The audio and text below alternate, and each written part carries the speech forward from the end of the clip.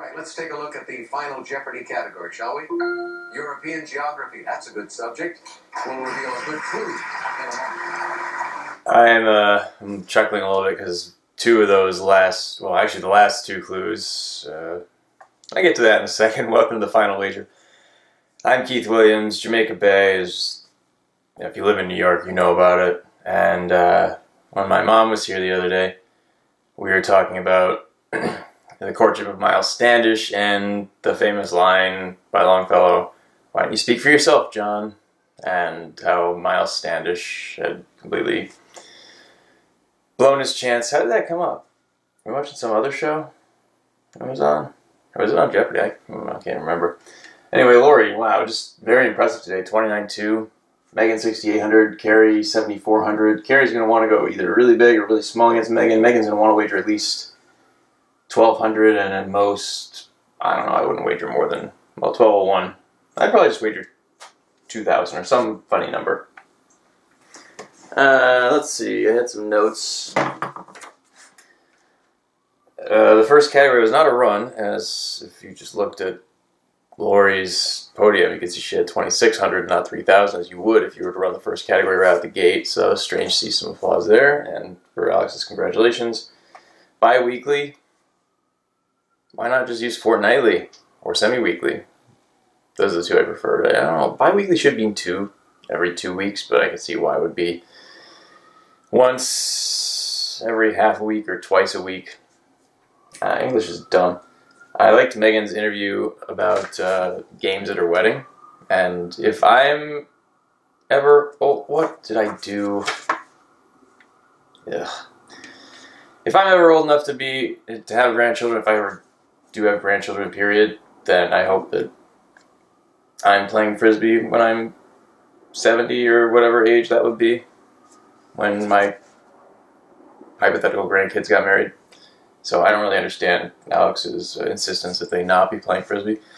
I never heard Missouri Compromise from Mullet. That's a new one. That's also hilarious. And I also thought the Major Leaguer category was dumb.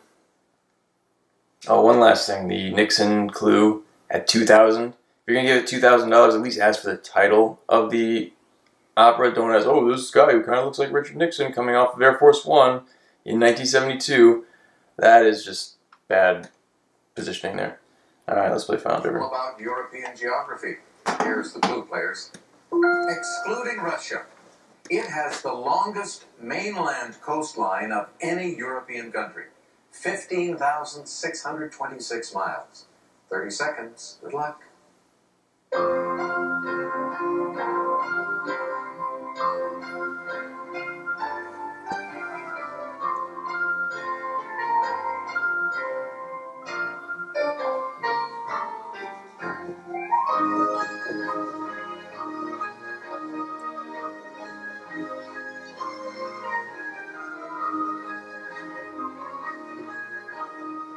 I'm guessing because of all the fjords in Norway, they keep going in and out, and that just adds a lot to the...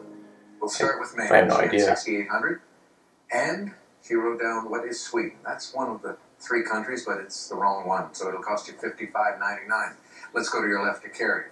Wait, did it say Scandinavian in the clue? He picked Norway. He picked the correct country. That's the one. All those inlets, those fjords. Oh, but you didn't add anything, so you remain in second place. Laurie could not be caught. She had built up such a commanding lead. Did she come up with Norway?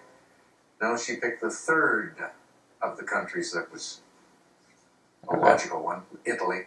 So it'll cost you how much? $4,200? That drops you to an even $25,000 and gives you a very nice sounding $51,700. Still a good payday, and I guess I'll go back now and just make sure that Scandinavian was not in the clue, because country, that's the... When Alex said, yeah, it could be one of the... It was one of the 3, it could be. It's like, well, Finland. Yeah, okay. Alright, I feel even better that I got that one. That was a tough one. But congrats to Cary for getting it. And, you know, good wagers all around.